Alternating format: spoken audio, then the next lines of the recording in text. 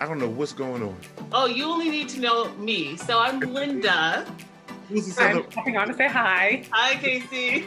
Hey, thank you. And sorry again for my mistake on time zones, but thank you both. So I'll pop off now. Casey had us on Australian time. I guess I did. Listen, when I saw the email come in, I was up, but I wasn't up. You know what I mean? I was like, oh no. I'm on the West Coast. It's not her fault. A whirlwind of press, so I don't even know how she keeps it all together, because I just wake up and start talking. I don't know who the people are. Well, this is Linda, and I'm going to pop off now, so enjoy the conversation. Okay, Casey, thank you so much. Thank you both. Okay, so before I get started, am I calling you Rev? Am I calling you Pastor? Am I calling you Mr. Hartley? Am I calling you Richard? I love this question. You can call me Your Royal Eminence or Your Royal Highness or the Exalted One. Oh, okay. Let's go with that. I'll go with the Exalted One. Call me Richard. You know I don't, it's okay.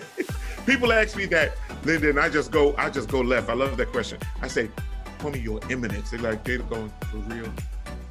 I mean, you know how it is. I know how it is. Like, you're at the church. You better have some respect before your mom hits you on the back of the head. That's what they would do. Richard is fine or Rev is fine, whichever one you prefer. Okay, wonderful. So let's get started. Welcome, Richard. So I have so many questions. I don't even almost know where to start, but I do.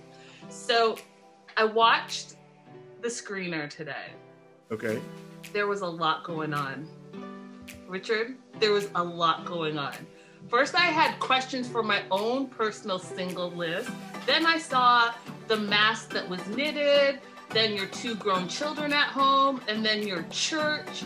And after knowing that you've worked with people like Mariah Carey and Mary J. Blige and Celine Dion, like legends, I was like, what's happening at this church of his? Well, so, let's start with your background. Okay. So, tell our viewers a little bit about yourself. How would you describe Richard Hartley? Well, I'm an artist. I'm an artist. I've been told, I don't agree with this, Linda, but I've been told that I'm eccentric, that I'm out of the box and over the top. I don't know where the top is, so I don't know what they're talking about. But I'm just authentically myself. I'm passionate. Why are you laughing?